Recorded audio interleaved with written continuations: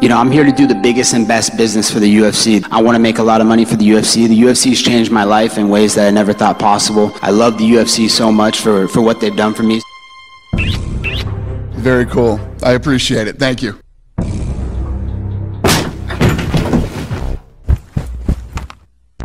I'm on an 8-fight winning streak. I've won 12 of my last 13 fights. Why am I not getting pushed for the title fight? It's not going to happen. I would love to see him retire. All right, well, I'm fighting Kobe, so that's a fight I always wanted. I'll take that fight. Who? Who's that? Never heard of him. That's interesting, dude. He's never heard of him. But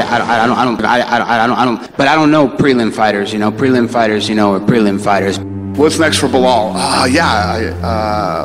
Where's Hunter? Who's Belal fighting? I forgot. Huh? Yeah, Rakhmonov.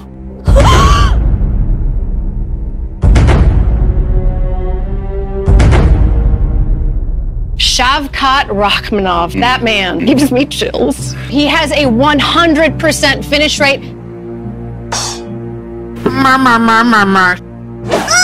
Take the fights that we offer you. Don't let him bully you, son! What's up? Here's some easy money.